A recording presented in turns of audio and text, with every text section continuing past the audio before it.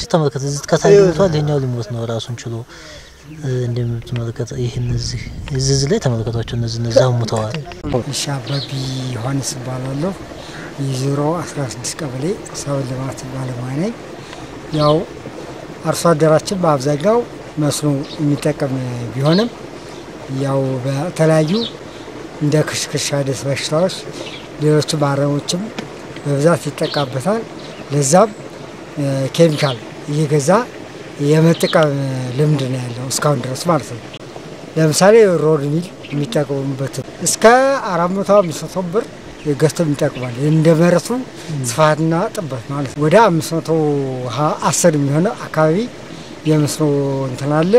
መርሳለ አብዛኛው የሚዘራው ካሮት ነው እዚህ ካሮት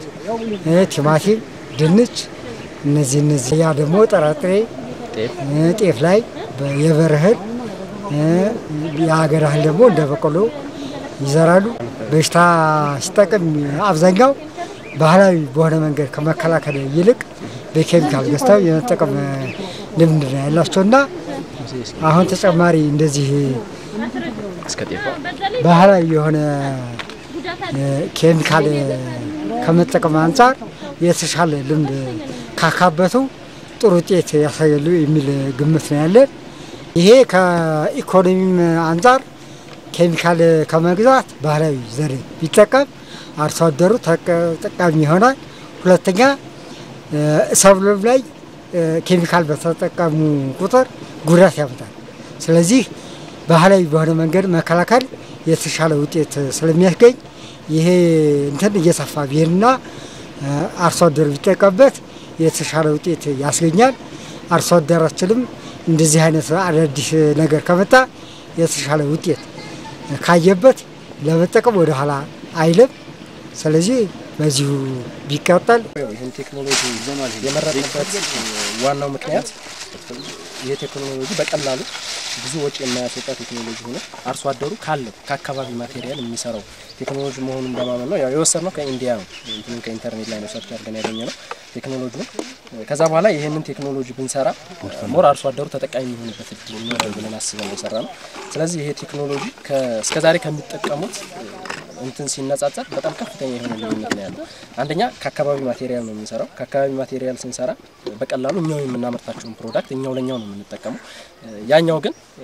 ኬሚካል ነው ተገዝቶ ነው የምንሰራው ስለዚህ ያን ተገዝቶ ስንሰራ ደግሞ ከፍተኛ ወጪ አለው ያ ብቻ ሳይሆን አካባቢው ላይ የሚያደርሰው ከፍተኛ የሆነ ተጽዕኖ አለ ምክንያቱም አሁን ኬሚካል ስንጠቀም ለምሳሌ የመጨረሻ አማራጭ ነው መሆን መቻል ያለበት ኢንተግሬትድ የሆነ ፋርሚንግ ሲስተም ስንጠቀም ለምሳሌ እዛ አካባቢ የንብ እርባታ ፕሮጀክት ቢኖር ከዚህ አበባ የሚጠቀሙት ነገር ይኖራል ንቦች ስለዚህ ያንን ኬሚካል ረጨ ማለት እነዛ ንቦች የማለቅ እድላቸው በጣም ሰፊ ነው የሚሆነው ይሄንን ከማስቀረት አንፃር ይሄ ቴክኖሎጂ በጣም ወሳኝ የሆነ ሚና ይጫወታል 2 ሊትር ሁለት ነጭ ሽንኩርትና በሁለት ነጭ ሽንኩርት በተመሳሳይ የሆነ ቃሪያ የዛን መጠን ያለው ቃሪያ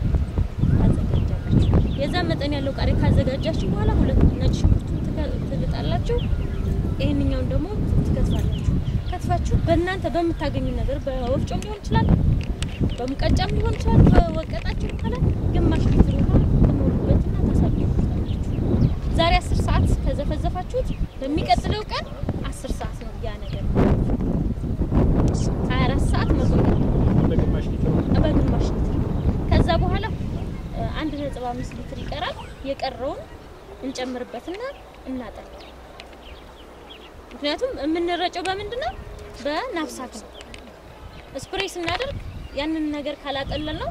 እነዚህ እንትኖችን ሊዘጋብን ይችላል ሽንቁሮቻቸውን ማለት ነው ኖዝሎችን ስለሚዘጋ ሽንቁሩን ስለዚህ የግድ ምን ማድረግ አለበት ውሃ ተጠቅመን ከበጠበጥን በኋላ ማለት ነው ከዛ በኋላ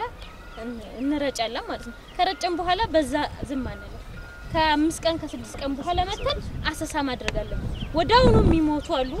ስሩ ፕሮሰስ ደግሞ በቆይታ ጊዜ የሚሞቱ አሉ ከዛ ደግሞ አንዳንድ የሚያመልጥ ይኖራል አንዳንድ ካመለጠ ደግሞ መልሳችሁ ቼክ አድርጋችሁ ትደግሙታላችሁ ማለት ነው እና ይሄ ነው እንትን ያለው እኛ ያለ እቃ ነው በእኛ